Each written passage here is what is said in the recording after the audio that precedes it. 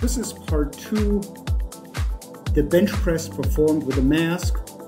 The outcome that you will see is that I did not feel impeded much by using a mask. I wanted to use a high rep setting, so I wanted to do a total of 3 sets with 10 reps and 225 pounds.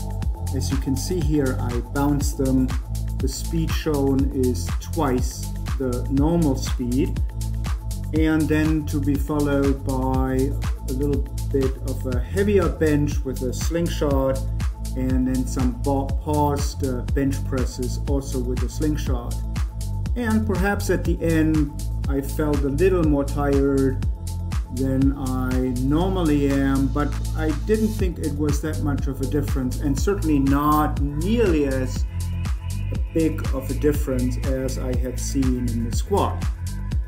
And this is perhaps not as surprising as one might think, because when you have something very heavy on your shoulders that's pressing you down, and that you have to stabilize that the entire time, that's very different from holding up a bar with some weight. That engages only part of your muscles and part of your body, and the lungs are not nearly as taxed as much as what you have in a high rep setting with squats.